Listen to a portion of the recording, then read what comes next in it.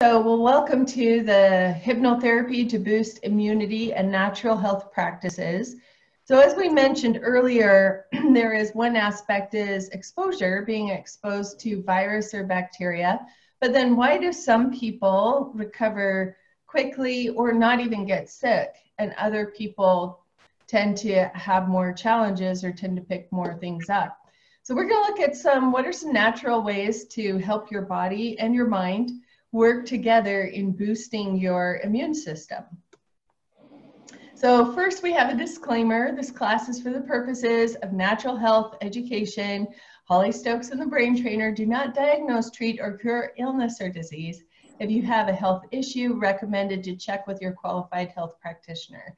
So nothing that we do here tonight is meant to replace what you would, normally, your advice that you would normally get from your physician or your doctor. It's more about to just augment your awareness and to even give you some mind-body tools that you can start using.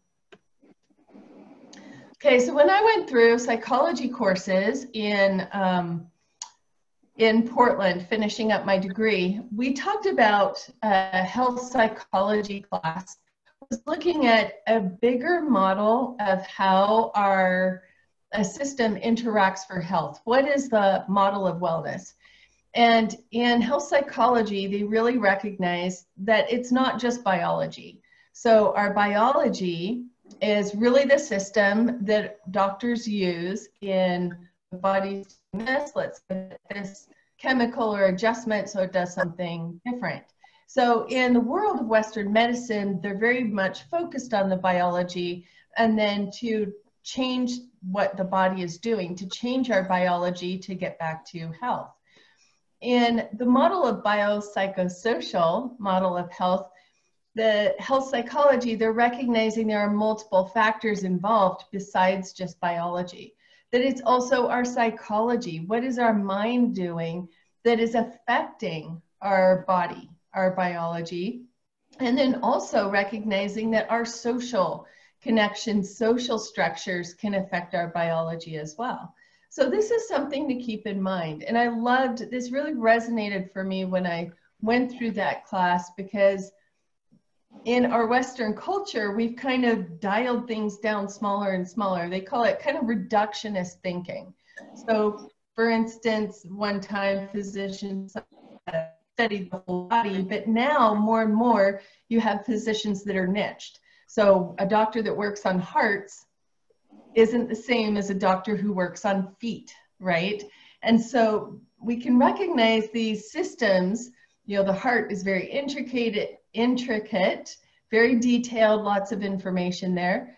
But as we start to pull back from that reductionist thinking, we're also in that process of the reductionist thinking, we're also losing kind of the expansive interactions of the person in their environment. So what I like about this biopsychosocial model starts to pull back and recognize, hey, we're not just biology. We have all of these interactive forces in our life. Our brain is a part of our health, and our social connections are a part of our health too.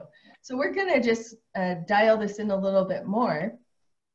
So in our biology, we might have inherited some genetics. We might have inherited, I know in my family line, we inherited the gene called the MTHFR gene. And what that is my body, people who have that gene expression, they don't tend to detox as well as other people. So there's that aspect of what we've inherited through our family lines. Now, our health habits, it's not just about genes. And so for a long time, Western medicine, it's like your health is just what you got. It's just from your genetics, from your family history. But we know that our health habits really interact with that. So in fact, people who have the MTHFR gene, they don't have that extra ability to detox. So we recognize that there are health habits that can offset that. So if you're able to get in detoxing vegetables, your cruciferous vegetables like broccoli, Brussels sprouts, cauliflower, that can offset that genetic deficiency or that gene that's turned off there. So we know our health habits can affect this. We know nutrition can affect this. We know our exercise, how much are we getting out? How much are we moving our body? And of course, regular sleep can affect our biology as well. So this is just to illustrate how many aspects there are going on in our inner model of health. So the next one is psychology. In psychology, we're looking at our mind and how do stress affect psychology and also affect biology. So when we are stressed, we know that we have the fight or flight response. And you've probably heard this before, the autonomic nervous system, I call it automatic, is one end of the spectrum is fight or flight. And that's when we're stressed. We go more into that end of the nervous system. The opposite aspect is rest and digest. So we know that when we're in fight or flight, we're feeling stressed, our psychology is stressed, but our body physically responds to that fight or flight. When we're in fight or flight, our body releases stress hormones, epinephrine, cortisol, and it gears up to fight off an attacker or run away.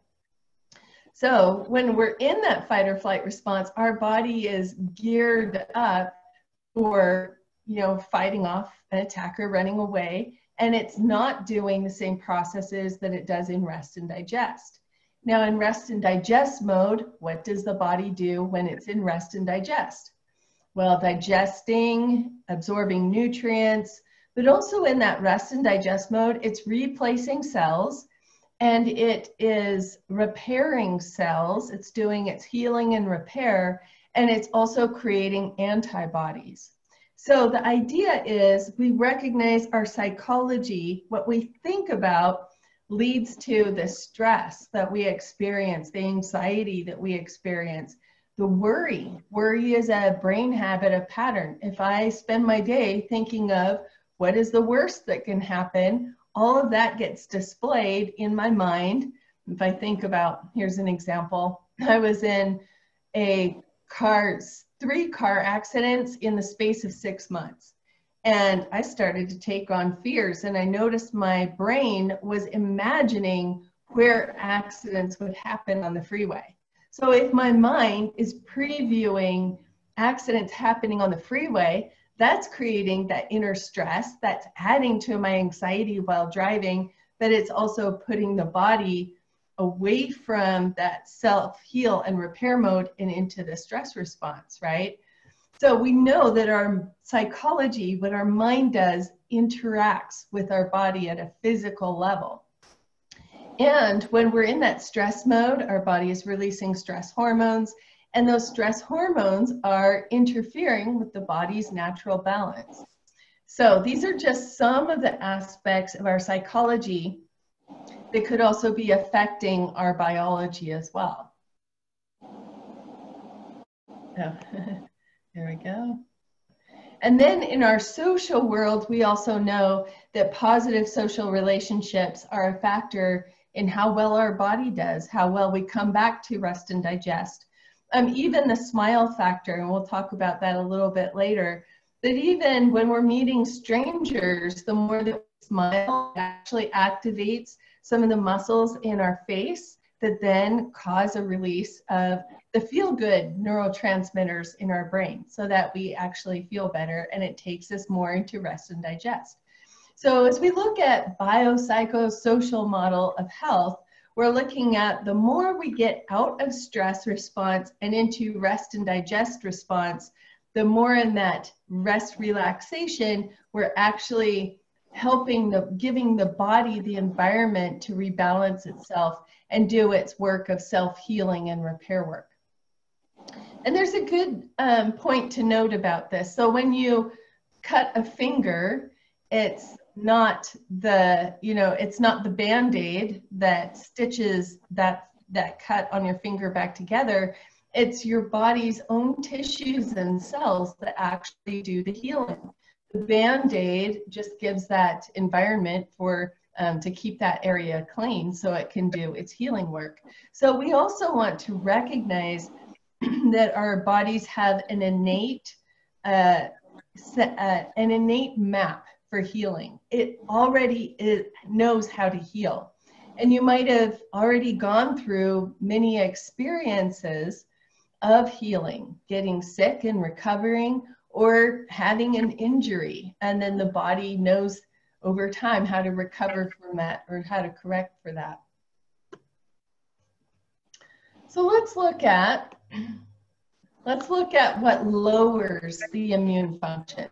We know stress definitely reduces the immune function. We just talked about that with when we're in stress mode, our body is not doing its healing and repair, and it's not working on its antibodies. But we also know if we're feeling depressed, that can also affect our immune function. In fact, the Center for Depression is one expression of stress. If we're not getting enough sleep, that can affect our immune function. Not enough downtime.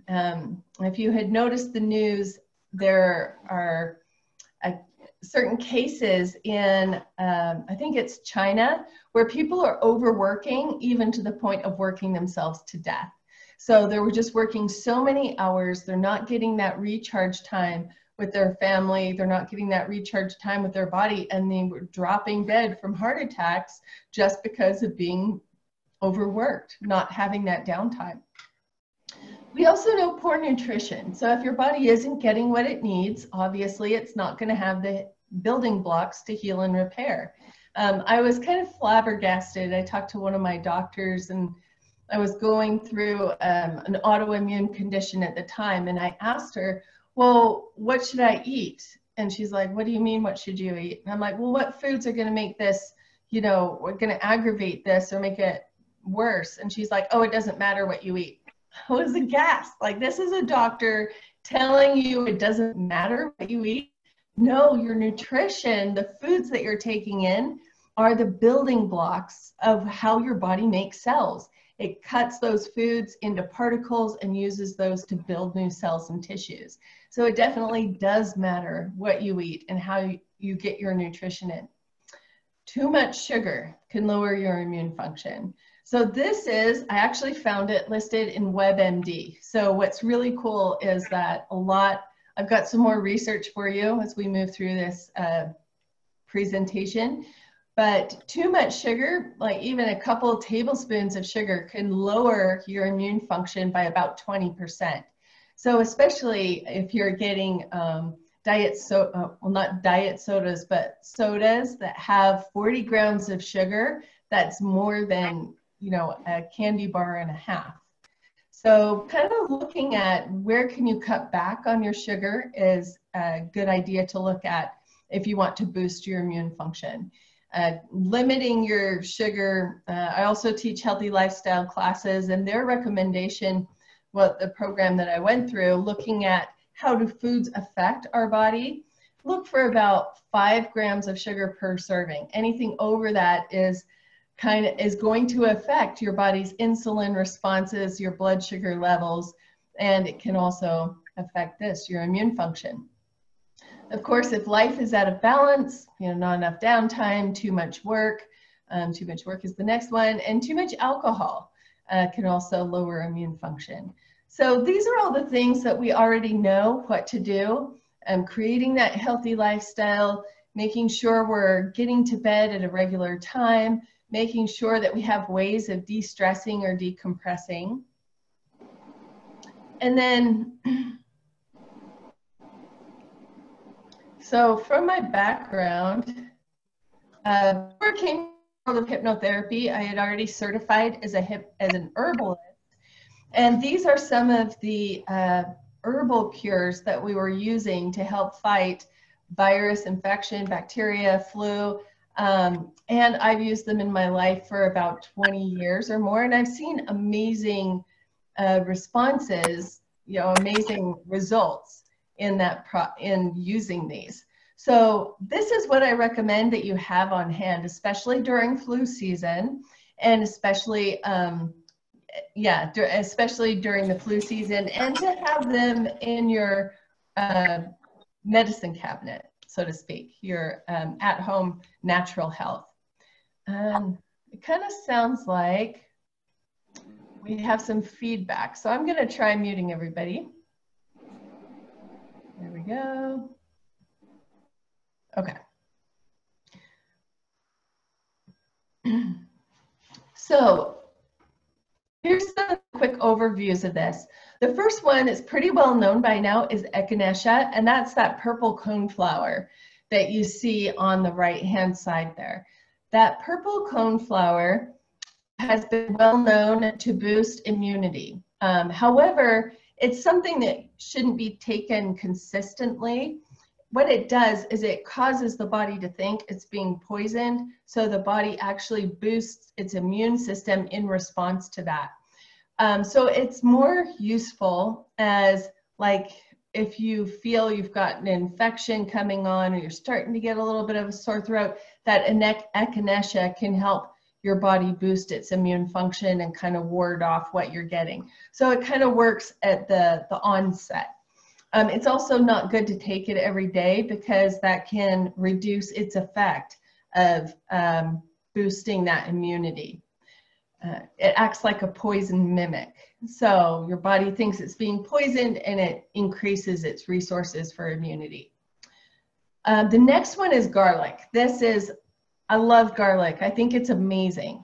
And garlic can actually has some properties that help to, it's very antibacterial. In fact, the next page, I have some of this research here from the National Institute of Health has done a really good job at starting to put these natural remedies through clinical trials and to see how is it that these things are working and how can we put them to use, or should we put them to use in our natural health efforts or not. So here you can find the research on echinacea, that poison mimic, increases the immune response.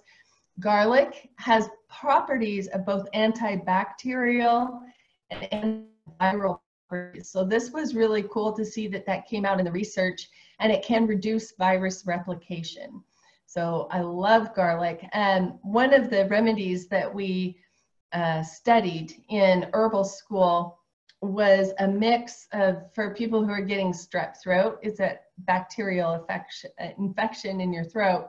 But if you mix up raw garlic, honey, and a little bit of cayenne and take it by spoonfuls and letting that honey and that garlic go down your throat, it'll clear strep throat within 24 hours.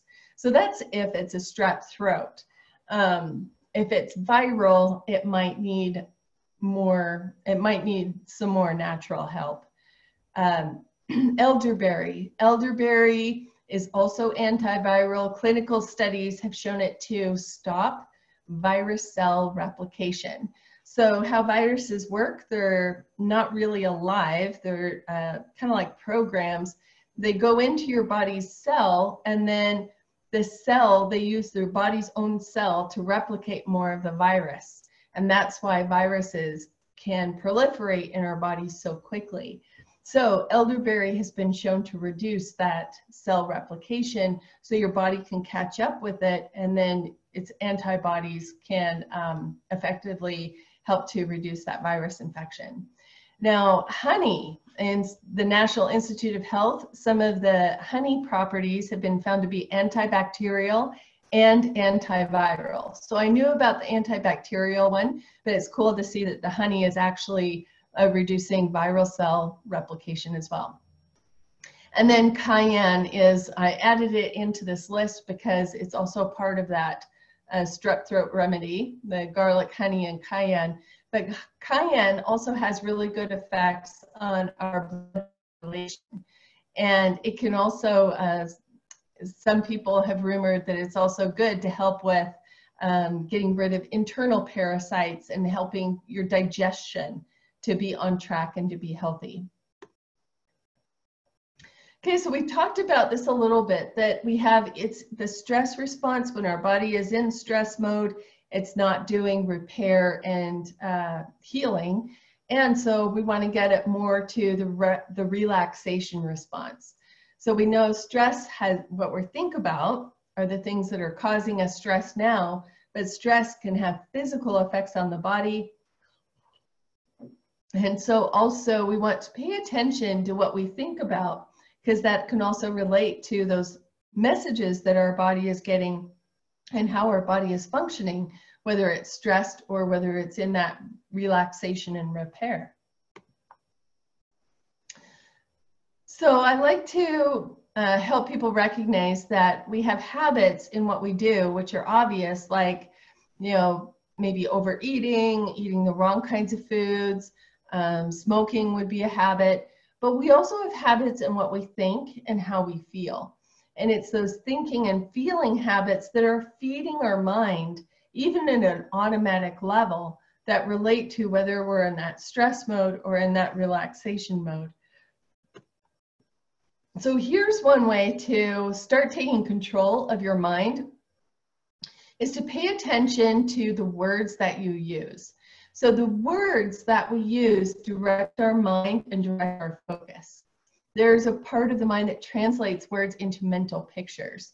So think of your mind, you know, one good way to think of it is like a taxi. If you get into a taxi and the taxi driver says, hey, where do you want to go? And you're like, well, I don't want to go to the library. Then the taxi driver's going to say, well, I'll go to the library, but where do you want to go? Well, I don't want to go downtown. Okay, but where do you want to go? So this is part of the disconnect we're having between our conscious awareness and our automatic mind. Think of your automatic mind, your unconscious mind, as the taxi driver.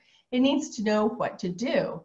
The good way of understanding this is that our words get translated into mental pictures. So if I tell you, don't think about a yellow butterfly, because as you do, it will turn blue and fly right out the door. What does your mind picture? It pictures that yellow butterfly. It has to know, it has to picture it in order to know what not to do. So some of the words that are messages that we're giving ourselves can directly speak to the unconscious mind. Your automatic mind, unconscious mind is always listening. So we want to make sure we're giving it clear messages about what we want it to do versus what we don't want it to do. So for instance, I think in the current environment, the idea stay safe is okay because it's telling the mind what to do, but also it has kind of a side message that there's actually something to fear. So be healthy might be a better motto or a better trend. But notice kind of the difference. If you're telling your mind, don't get sick, then your mind is focusing on pictures, images of being sick, or maybe the last time you were sick. And so these words actually affect our mind, and our unconscious mind is uses mental pictures. Well, the language of the unconscious mind is story, imagery, pictures, symbolism, and metaphor. So if our mind is creating these mental pictures, they're speaking more directly to our unconscious mind. So keep this in mind. What words do you want to give your mind and to direct it and tell it where to focus and what to do? So even, I am becoming healthier and healthier. I feel good in my body. I recognize my vitality. I recognize my body can handle the things that come up in life, right? So those would all be examples of really positive messages versus don't get sick or don't get stressed. Well, instead of don't get stressed, what do you want instead? Oh, I can feel that relaxation and self-healing even as simply as I start to think about relaxing. Okay, so this next screen is social connections. So this goes back to that biopsychosocial model. So we're going to be hypnotherapy. We're going to be working with the psychology of wellness, and also the social connections can be a valuable place to be boosting your immune system. As we think positive, as we have positive social connections, that also creates our inner environment that spurs that well-being and that tendency for our body to heal. Even greeting strangers creates a small effect. And you may have heard of this in other places as well, that when we see other people, even if they're strangers, they're smiling, and so we smile in response. And when we smile, then one effect is we have mirror neurons in the forefront of our head that when somebody else smiles, they act as if they're smiling too, and so we kind of copy that. So we also get, when we see people smiling, we also internally, our neurotransmitters respond as if we're smiling, as if we're doing that as well. So even just seeing people and smiling, even if they're strangers, can have a positive effect on your immunity. What does that say in the current environment? Well, you know, getting on online with friends and family can be part of what's helping to create that smile effect and connecting with people positive and supportive. Pets also boost immunity. There's been more research and studies out about that, that even just a few minutes of stroking your cat or you know, playing with your dog can help relieve that stress and get the body back to that self-healing mode. Houseplants, just having a few houseplants around can also lower stress and increase self-healing. So keep this in mind too, as what are the things that you're doing in your life that can add to your sense of well-being? Do you enjoy your environment, you know, bringing in a couple houseplants, maybe you already have a pet, or just making time to meet with family and friends? And if you have that effect of seeing them, like we would on, you know, today's call or something, then you have more of that smile effect rather than if you're just hearing their voice. Even that can be helpful to hear friendly voices and refresh those social connections.